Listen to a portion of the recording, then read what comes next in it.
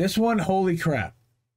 Noli D, shout out to Noli, INN member, and go follow Noli D at AJANDNOWAY, at AJNNOWAY. Okay.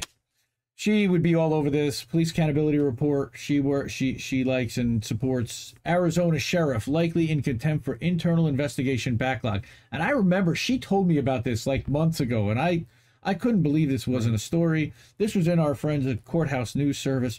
The backlog is so severe that the Maricopa County Sheriff's Office would need 2 years and 117 more investigators to catch up with internal inquiries. Dirty cops, dirty cops, dirty cops. Oh, I got my drinks. You know, I got my drinks, and Reef celebrates in a different way. You got my champagne glass. You got a bottle of Chandon.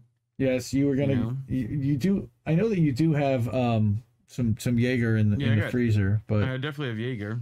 Wow, I think I just hurt my finger on my ring. Anyway, in this house, but holy crap! So, yeah. Anyway.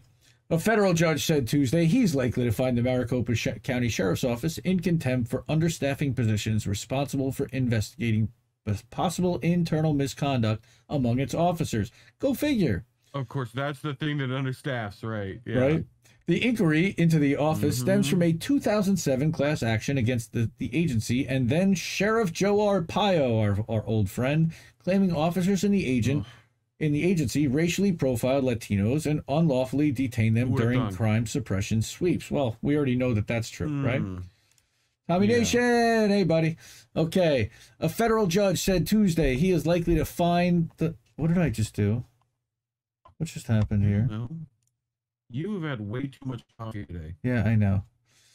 Okay, he's likely to find the Maricopa County Sheriff's... What did I do? Did I just go back? No, now I see what happened. I clicked on the wrong screen.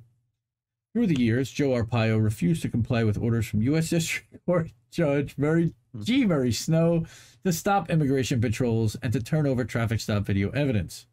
Those failures led to a civil contempt ruling in 2016, months before Arpaio, a Republican, lost re-election as the county's top law enforcement officer to current Sheriff Paul Penzone, a Democrat.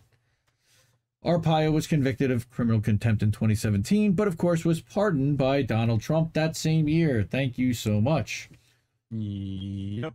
In 2021, Snow appointed law enforcement expert Michael Giannacco to investigate and propose solutions to the agency's internal investigation backlog. Giannacco, in a report released in July, found it would take approximately 117 additional investigators 2 years to catch up on the caseload. Just 2 years. Think there's a little bit of abuse happening? Think there's a little bit of abuse happening that you need those kind of internal investigations? A little bit. All right. Currently, the county has 7 investigator position opens, not 117, but 7, with 2 additional civilian jobs proposed. I don't think they have a budget for 117 backlog cases. So currently, like I said, it seems to me if we need 117 to clear up the backlog, we aren't even getting close to the numbers required to get things done, Snow said during Tuesday's hearing. That is a federal judge who does have a sense of humor. Snow alluded to willful contempt in hiring investigators, particularly for internal investigators. Well, sure. Who wants to actually investigate themselves? Because, yeah. Quote, I do have grave concerns about the staffing up of the PSB.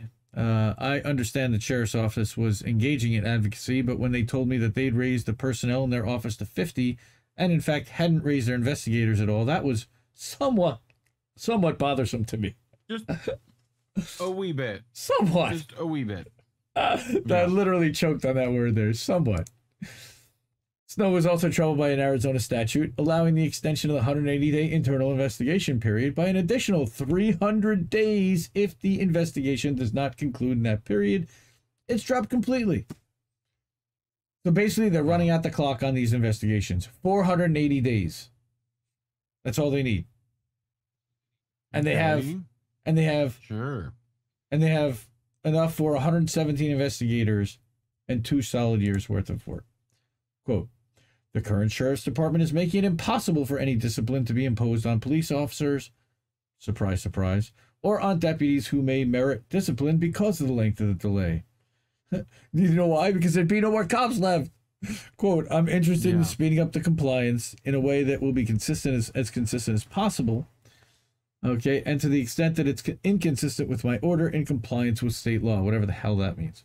But basically, Snow suggested that the 7 open investigator positions be filled in 60 days, but he wasn't sure how they'd be willing to timely initiate these hires.